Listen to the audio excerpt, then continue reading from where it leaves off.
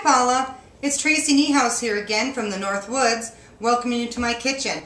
I was so excited to see that we were going to do appetizers today, something a little different. I love to plan parties. So it gave me a chance to go back to Grandma's recipe box, full as can be, and dig down deep and see what I can find.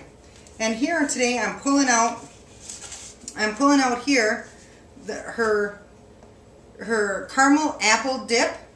And I thought this was a good recipe for either a party, for an appetizer. Everybody likes something a little sweet every once in a while, or for when your kids come home, it'd be a great snack for after school. So let's put that there. And what we're going to do is we are going to start off with 8 ounces of Philadelphia cream cheese left at room temperature. We're going to turn our Mixmaster or KitchenAid on low, throw our cream cheese in there.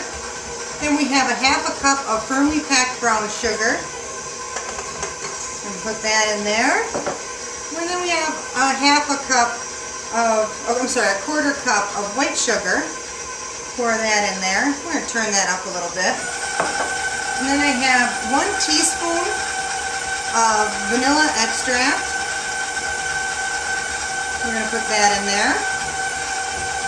And then I have here a ¼ teaspoon of caramel flavoring. And we're going to put that in there. And you're going to turn this up and mix it together really well. Get it all mixed together so it's nice and creamy. Get it mixed up all nice and creamy.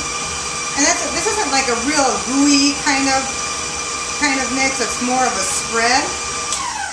Okay, that should be really good. Oh, it does. It looks great. I'll take that off. Grab my handy dandy rubber spatula here. Get all that good stuff off the spatula. You don't want to leave nothing behind.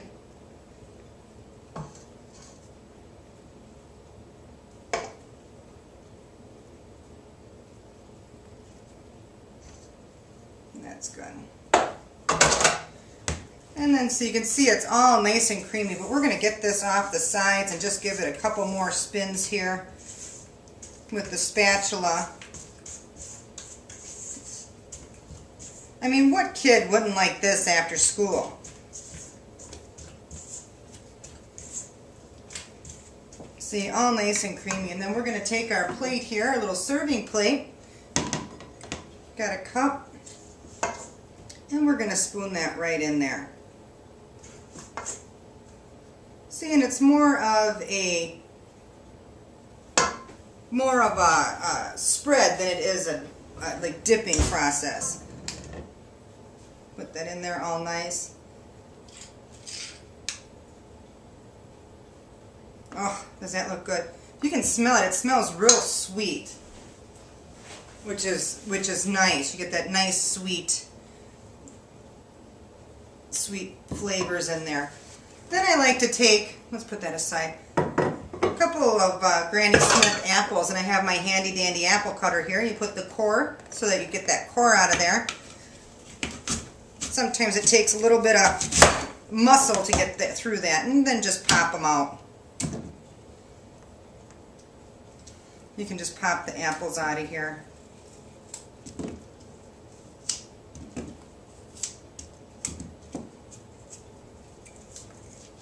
That core right there.